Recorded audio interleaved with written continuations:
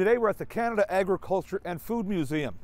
They call it the world's only working farm located in the heart of a capital city.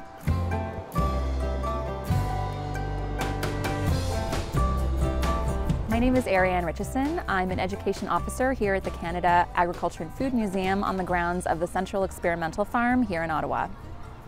The purpose is to show people, but often city dwellers, where their food comes from, what agriculture is all about, how farmers do their jobs, really the whole process from farm to table. We get a lot of people coming who think their eggs and milk come from a refrigerator, really, and don't necessarily know about the work that's involved in bringing that to their tables. So from what we're seeing at the museum, we're seeing a lot of people who are interested in having their own gardens, having their own farm, so to speak, whether it's on their front lawns, in their backyards, who are looking to plant in city spaces or city gardens, and so I think it's really taking off in popularity. This is not your typical museum. Tell us where we are and what we're doing here.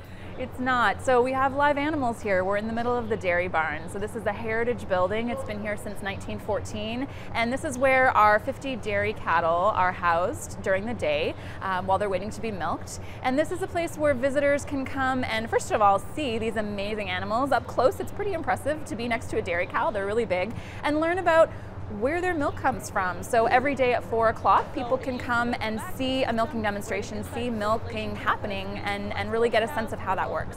So this is part of the milking machine that we use for the cows. My name is GILLIAN MACDOUGALL and I'm one of the education and interpretation assistants here at the Canada Agriculture and Food Museum.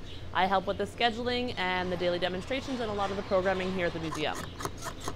A lot less people are farming now, so we have fewer people doing more work because they want to feed the whole country and other places.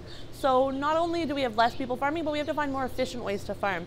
A lot of our visitors too, I find a lot of our older visitors might not have grown up on a farm themselves, but at least had that connection. Maybe a grandfather or an uncle or a family member had that experience that they could share. Where a lot of, especially the younger children or people maybe moving to Canada, might not have that experience and they might not know where their food comes from.